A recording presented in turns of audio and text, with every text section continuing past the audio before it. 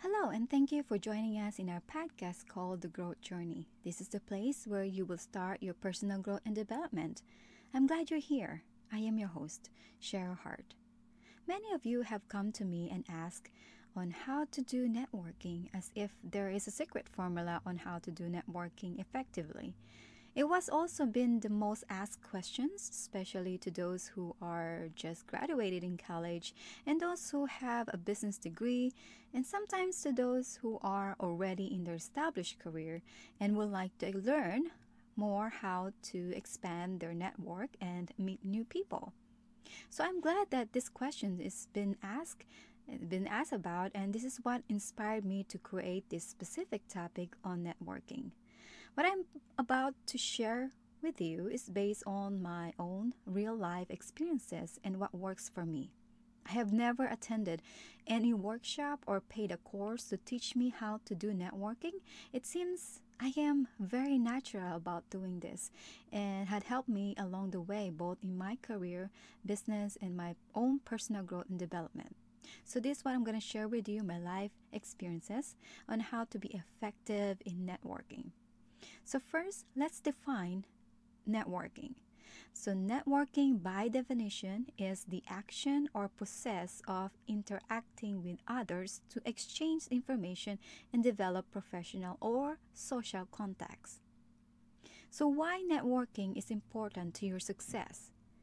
Networking is important because it will allow you to meet people who are ready to introduce you to other related people in your business, to know people so you can provide support or add value to them, or perhaps someone who can help you or for other growth opportunities and vice versa. So according to the article in Top Resume for Career and Advice, the most connected people are often the most successful. When you invest in your relationships, personal and professional, it can pay you back in dividends throughout the course of your career. So networking will help you develop and improve your skill set. Stay on top of the latest trends in your industry. Keep a pulse on the job market, which is very important, especially if you are looking for other job opportunity right now, or if you think about other job. Perhaps your job will be eliminated due to downsizes or what have you. So through networking, you will also meet prospective mentors, partners, sponsors, clients, and gain access to the necessary resources that will foster your career development. So I believe that networking should be your number one priority. If you are shy or introverted type of person, then that's okay. You can still network or meet people. In my experience, you do not need to try very hard to network or go to big events to network. In fact, I prefer to network randomly, either at the coffee shop, at the airport, at the restaurant patio, at the bar, anywhere really. So now I'm thinking, if I ever have talked to someone in a bathroom or toilet. But anyway, I hope you get the point. I am more successful there, meet people in a random. They are not in a professional setting where you are expected to meet people. As an extroverted myself and have a social butterfly personality, that I should say, that I think I can conquer the whole room full of people, right? Because if you're extroverted and you have a social butterfly personality, you're not afraid to talk to anyone, you can conquer the room full of people. Well, it is not. The more fruitful conversation I have had, the most and effectively I connected with people is through a one-on-one conversation. There's something about having a one-on-one conversation and also the least unexpected scenario. Now I'm thinking about it at one point that I didn't know that I am talking to a CEO in one of the leading company in the industry, a politician, a sports athlete, a VP of one of the high-end cruise lines in the world, and not to mention, well, my neighbor to whom I didn't know she is living a few blocks away from me and she's been living there for 25 years. And she's a librarian, so I was able to connect with her and get some tips which books that I will be good for the kids. So those are the most memorable to me. So here are the top 3 reasons why those unexpected and one-on-one conversation or connecting with a person will absolutely do work in networking, and you do not need to be technical about it. So here's the number 1. Number 1 is you've got to know them better. So both personally and professionally. So if they are not in a business setting and are out and about, you can tell who they really are and what they are about when they are in their comfort setting. So if you notice, people act differently when they are in a business or in a professional setting. They talk differently, they acted out or behave differently. But when they are out in the business setting, you can get to know them more on a personal level. So connecting is about getting to know the person more in a personal level, because this is who they really are. So that's important. The second one is the initial conversation is not scripted. Unlike in a professional setting, you have to think about your elevator pitch. Has any of you heard about elevator pitch? Well, in which not every one of us are fond of. Seriously, who likes and actually applying it at all times? No one does. At least as far as I know, or as far as I'm aware of, others despise it and hated it. In your mind, you'll say, I don't want to think about my elevator pitch. What is that anyway? So the thing is, if you are not comfortable to talk to people or give your elevator pitch, it will be a disaster. Oh, it sounds painful to hear and watch someone to do it. It doesn't come out naturally to you. However, if you have to somehow break the ice, right? Somehow you have to break that ice and come up with a brilliant dialogue to a person will notice you and hopefully start a conversation. So if you study about elevator pitch, you go ahead, you can Google it, you can go to the website how to create one, a scripted one if that's what you wanted to do. But for me, I'm more into the relaxed and unscripted approach. So here are a few examples of that unscripted approach, and it's very simple with no elevator pitch whatsoever. Are you ready? Okay, so here we go. So when my colleague and I are in Miami and doing a trade show, it was actually a busy day at the trade show, so we are ready for dinner. I was in the lobby waiting for them to come down so we can go out to eat, and that's what we do best, right? We eat. While I was sitting in the lobby, there's actually a guy who's sitting about, sits about probably one chair away from me, and he pop up his snacks or chips. And I say, it was the Dorito brand chips, actually.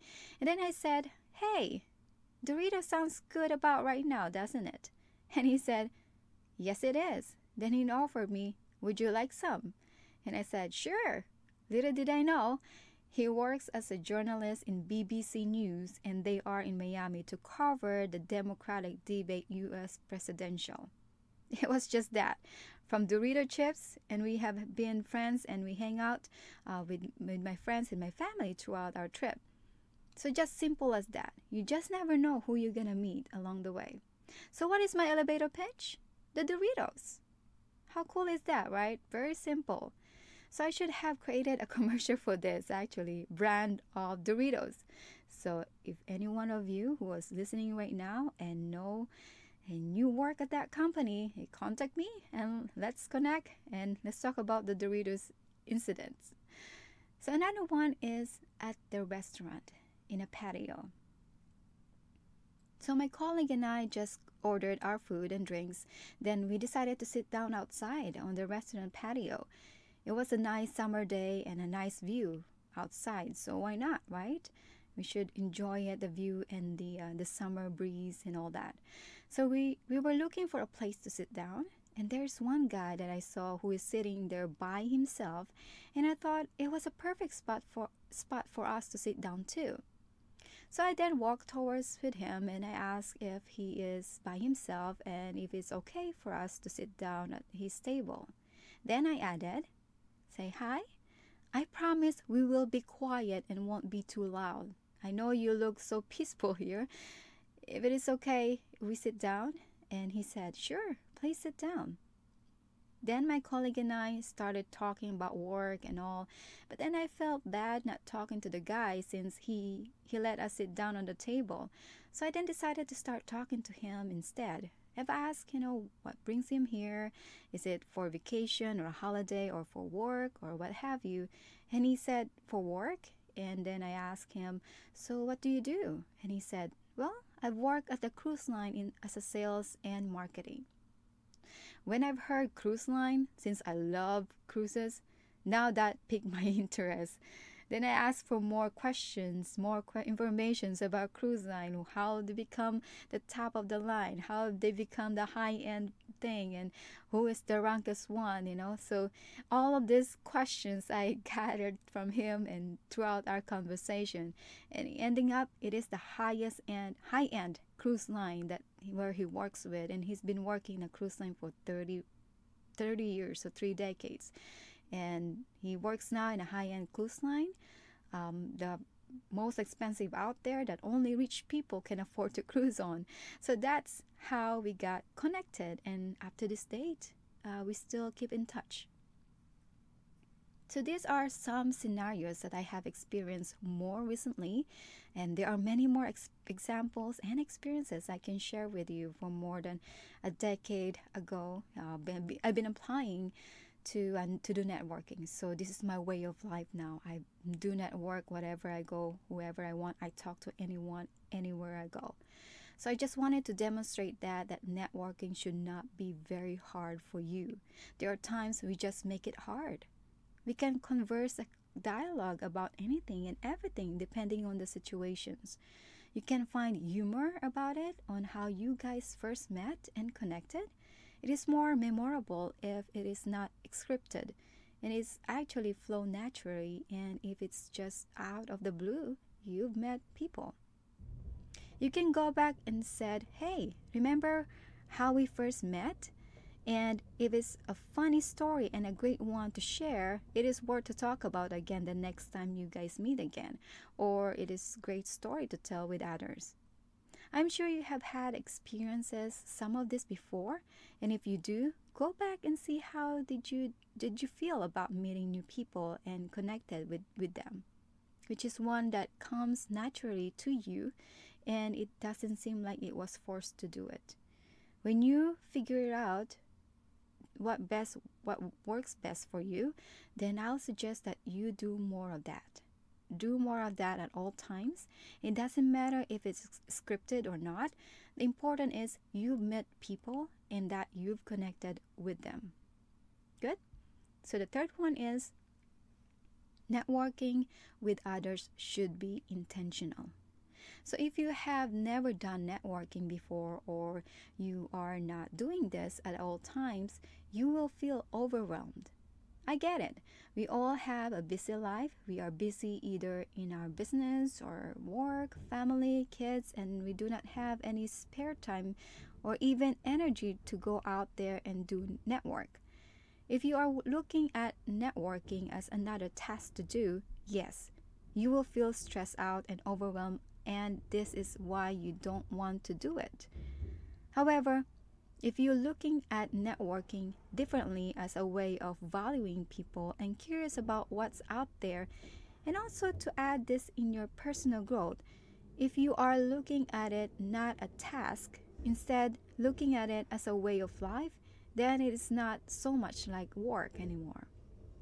You can give a person smile, a firm shake hands, help a mom push an escalator or a stroller at the park, open doors and from other people. Any good deeds that you can do to help others, even if a small ways, those are a great start and can converse a dialogue, even if it is just in 2 minutes of talking to them. And that's it. 2 minutes of your time, that's all it takes. And if you have more than 2 minutes, then make time for it and go for it. It has to be intentional. Let me take a pause here for a little bit. You probably hear the noise in the background.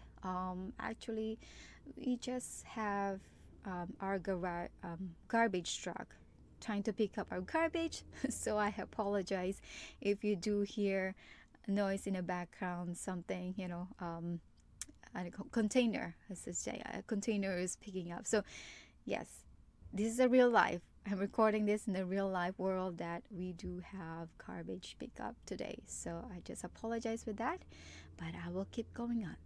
So here are the two key points that I always remind myself when I am out and about, either in a grocery stores, coffee shop, at the restaurant, and meeting new people. And it's very simple. Again, very simple. So letter A, the two key points is letter A. Who do I help or add value to? That's the number one. Who did I help or add value to? Letter B, what did I learn? If I have had a great dialogue, what did I learn from our conversation? And that's how you become intentional when meeting new people. My final thought on our topic today about networking, as you hear me say many times over about connecting with people or connecting, let me explain why this is. If you recall in episode number 4, which is the importance of connecting, feel free to re-listen to it again, or if you have missed, go back in episode number 2 to learn more about the importance of connecting. So networking is all about connecting with people. If you know how to connect, you will be able to meet people that you would like to meet. There's a deeper dive lessons on how to connect with people effectively, and I run a mastermind group on this for about 8 weeks. And fortunately for you, this is also available in our premium membership subscription on how to become a better connector with others. I will teach you not just how to communicate with people, but also how to connect with them. There's a difference between communicating and connecting. The deeper dive lessons is called Everyone Communicates, Few Connects, which is based on the book written by my mentor, John C. Maxwell. If you want to learn and mastery on a better communicator, this lessons is for you. Again, if you sign up in our premium membership, this will be automatically included and available to you here in our podcast. If you have not yet signed up, now is the time to join my membership program, and I will teach you how to become a better connector. There's also a great quote that I have learned about networking and connecting, and this is, your net worth is based upon your network. So if you want to be successful in your career, in your life, and as a result, your wealth and income will also grow. So change your network. It will then grow your net worth. In summary, I hope you have learned something today, the importance of networking and how do you network even if you are an introverted and or do not like to attend big events to network. So the top 3 reasons that unexpected and one-on-one network do work because 1, you get to know them better in a professional and personal level. 2, the initial conversation is not scripted. It's real. 3, networking with others should be intentional. So the 2 key points to become intentional is A, who I can help or add value to. B, what did I learn? You can always network wherever you are or however you want. You just have to treat it as a way of life, a way of your life, not just a task or a work that you just have to do it. It has to become natural to you. And more importantly, enjoy the experience and the people you will meet along the way. Also, you have to have fun. You gotta have fun while doing it. It will be more easier to you to connect with others if you are having fun and enjoying yourself while doing it. So in closing, just a few reminders for you if this is the first time tuning in our podcast, and I thank you and welcome you to our growth journey. You are tuning in because perhaps someone referred you to our podcast, or you may have found us in a website or via ad or whatever the reason might be, you are tuning in because you knew that you can be more and you have potential to grow, but you just don't know where to begin or to start and who can help you to get there. I'm glad you are here and made that decision. So feel free to subscribe so you will get notification and keep you up to date for the new episodes that we release every Sundays. And you can listen to it anytime you want. That's the beauty of the podcast. Also, if you think this podcast had helped you in some ways or had inspired you and given you courage, so please share this podcast to anyone.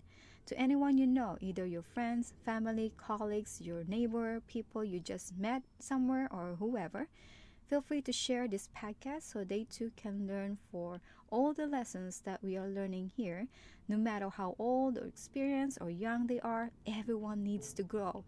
And there are plenty of rooms to grow and improvement. To make improvement, practice on how having abundance mindset and beginner's mindset. There are so many things to learn and experience in our life and in our world. So when you do share our podcast to someone, you too are making a difference to their lives. Our goal of this podcast is to make an impact and make a difference to the life of others, in one person at a time, one community at a time, and one nation at a time. The last piece that I would like to mention is that if you would like to really start investing in your own personal growth and take this complimentary podcast episode to the next level and help you to become more and to be more, take that next step forward and join my membership program.